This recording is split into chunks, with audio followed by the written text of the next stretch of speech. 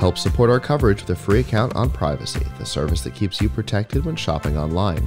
Get $5 to try it now by using promo code QZZ2J. And with Blueberry, the community that gives creators the power to make money, get detailed audience measurements, and host their audio and video. Get a 30-day free trial by using promo code Blueberry004. And I'm going to welcome Chelsea Monty-Bromer. Monty-Bromer, yes. Monty-Bromer, CTO of RooSense. So yes. Tell me about RooSense. So at RooSense, we have an integrated fabric sensor to help athletes learn about their sweat to prevent illness and injury. Oh, that's cool. Yeah.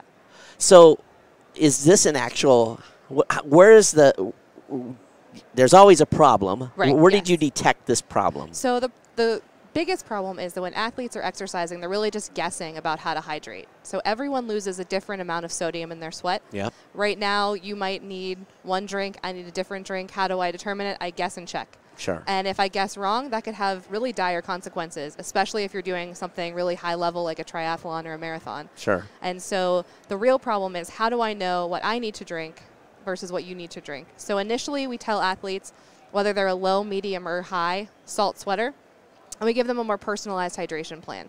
And then as they continue to wear the sensor, it can learn about them, know what their baseline levels are, and it can tell them, okay, you're getting a little dehydrated. We suggest you drink X in this amount.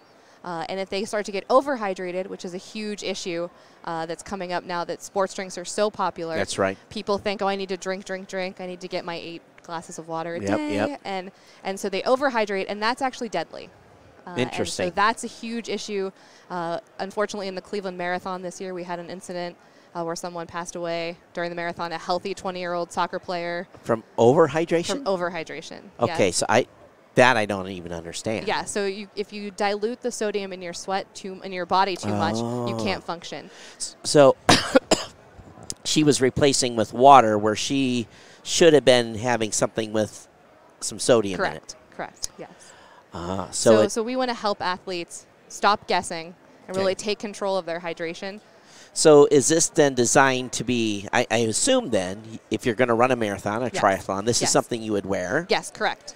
And it's going to be able to app for that? Yes, app for that. Now, most of these athletes are not carrying a phone. They might have a watch. Right, so it can go to your watch or to your phone. And if you're in a team sport, it can go to the coaches. To the coaches. Yeah, so they will have the information.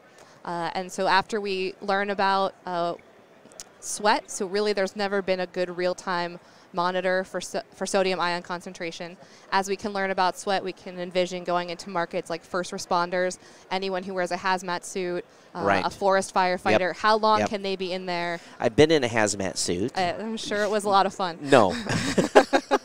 And yes, you come out about 7 pounds lighter. Right, exactly. And I was doing this in Central California in the middle of summer. Yeah. So, yes. Yeah. So, is it a patch? Is it interwoven into the fabric? Right. How have you implemented right. this? So we make the fabric in our company. Currently, we've been embroidering it into compression sleeves. Okay. So it goes right on the forearm. It could be a patch. It could go into a T-shirt.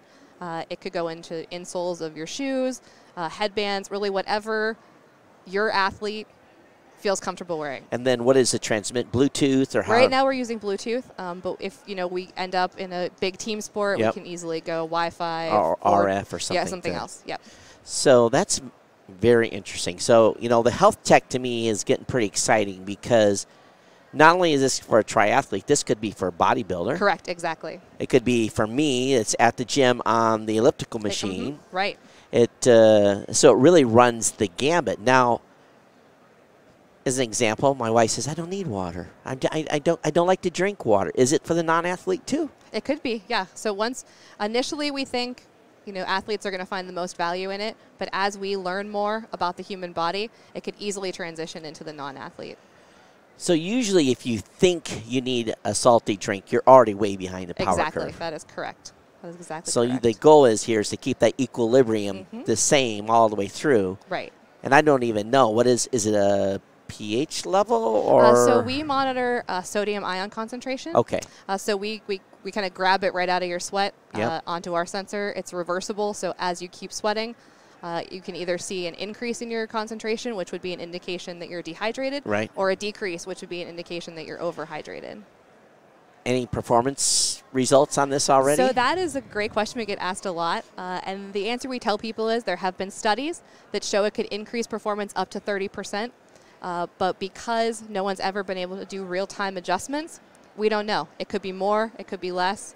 But we do think that there will be some performance implications. Available now or coming to market? Coming to market in 2021.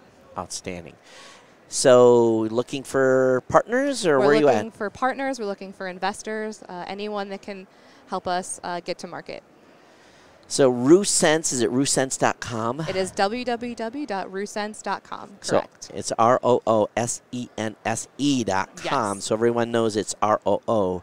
Interesting, very interesting. Where are you guys based out of? We are based out of Akron, Ohio. Okay. So we're a spin out of the university, which is why we are RooSense, because our mascot is a kangaroo. You know, what's interesting is I have an office in Columbus. The people that were in here before were from Cincinnati. You guys, so lots of Ohio business today. Yes. So are you out of Case or? We're out of the University of Akron. Oh, out of University of Akron. Okay. I'm from Michigan, so I'm sorry I don't know all No, the. that's okay. No, that's okay. We're a small public school with a great engineering program. Outstanding. Well, very exciting stuff that you guys are doing. So are you exhibiting downstairs? We are in Eureka Park at the Case Western booth. Yeah, the Case Western guys are great. Yes, they are. They've been very nice to us as kind of squatting in their booth from the University of Akron. Yeah, and we got some alcohol from them last year. Oh, yeah, we had a nice reception last night. We brought some Cleveland whiskey.